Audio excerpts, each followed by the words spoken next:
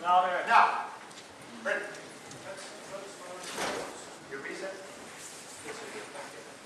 Now, in this interim report I told you about before, which came from NIST 2004, this is a immediate report.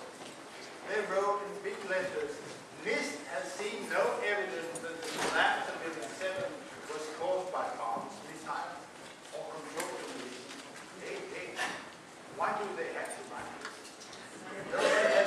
Nobody has been talking about bombs, missiles from outer space. And what is control demolition? Well, I'll show you what control demolition is.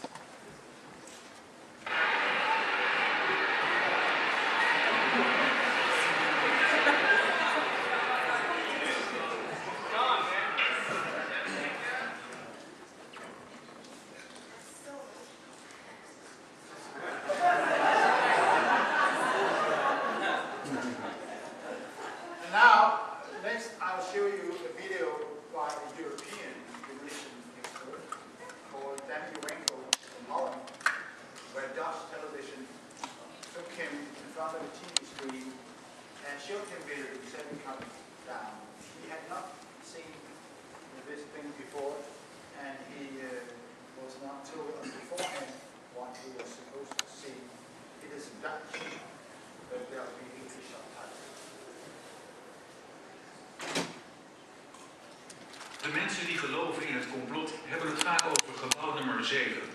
Dat was een wolkenkrabber van 47 verdiepingen naast de Twin Towers.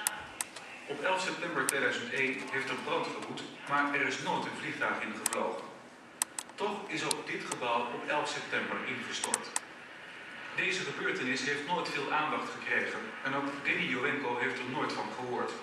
Zijn reactie op de beelden die we laten zien is onbevangen. Zie je vanaf boven gaan? Nee, je gaat vanaf onder. Die gaat vanaf onder. Oh.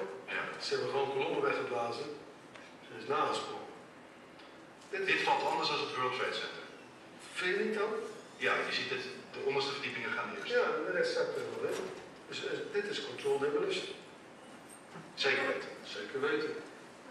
Er is nagesprongen. Dit is in opdracht gebeurd. Het heeft een team gedaan van experts. Maar dit is ook op 11 september gebeurd. Dezelfde dag? Dezelfde dag. Dezelfde dag? Weet je dat zeker? Ja.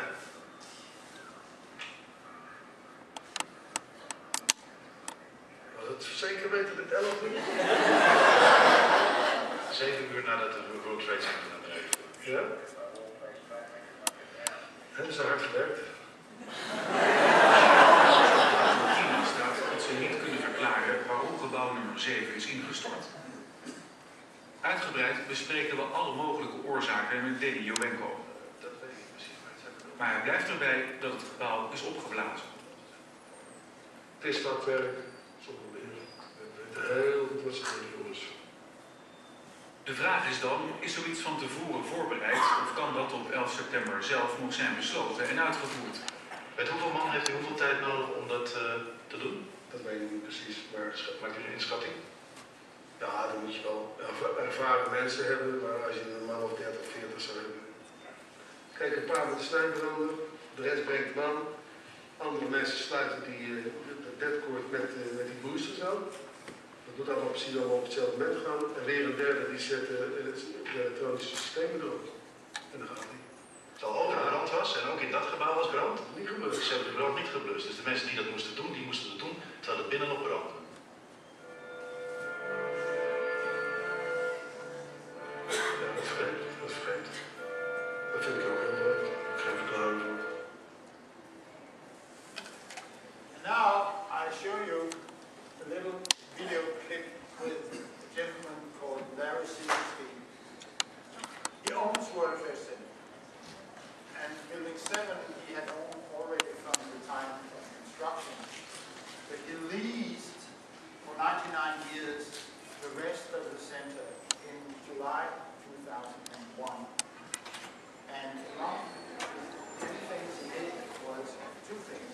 He substituted the company taking care of security in the center, and he also insured the whole complex for a total of $3.5 billion. Among other things, against terror attacks.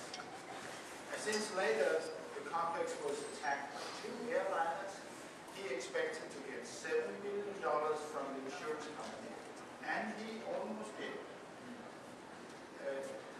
Because it was hit by 2 airlines. I think they reached a compromise around $5.4, $5.6 billion. There's still a substantial amount of money. In 2002, Public Broadcasting System produced a series called America Rebuilds. And on this program, Mr. Silverstein was asked about Building 7. And here is his response. I remember getting a call from the fire department commander telling me that they were not sure they were going to be able to contain the fire. I said, you know, we've had such terrible loss of life. Maybe the smartest thing to do is pull. And they made that decision to pull. And we watched the building collapse.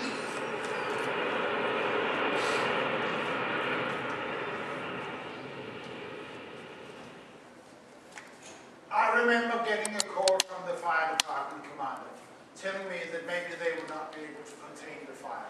And I said, well, we've had such a terrible loss of life, maybe the smart thing would be just to pull it. And they made that decision to pull, and then we watched the building collapse. Unfortunately, to pull it among demolition workers is slang for simply just taking the thing down. So the next day, Mr. Silverstein's press secretary sent out a statement telling that what Mr. Silverstein had meant was that the fire department commander should pull back the operation, should pull back his men. Now, there were no men to pull back at that time. As I've already told you, the last firefighter left the building at 11:30. Also, if you have just the slightest feel for language, what Mr. Silverstein is saying, they made that decision to pull, and then we watched the building collapse. So what is going on in Mr. Silverstein's mind when he says these words? Because the last half of the sentence is in a cause-effect relationship with the first part of the sentence. And then we watched the building collapse. We watched the building collapse because they made that decision to pull. I think it's pretty clear, but I'm not commenting on it further. Well, now you may recognize that what I am promoting here is a new hypothesis called controlled demolition, and the rest of my presentation basically will be how to pull down buildings. Now, if you're interested in this, you could go to the website called How Stuff Works. There are many interesting things you can get information on there, but among them there is a very decent and solid, factual essay on how to become a blaster. you do is, of course, you have to have the architectural blueprints before you do anything. And the next thing that the demolition company is doing these days is to make a virtual mathematical model of the whole building in a program designed to do that. Not only to find out exactly where the loads are and the strengths of the structure, but also because within the software they can run the whole demolition sequence in virtual space and time. That is, they can put charges in the structure and see what effect the charges would have to the whole structure. So they can repeat the sequence over and over again, refining the time sequence of the firing sequence of the charges.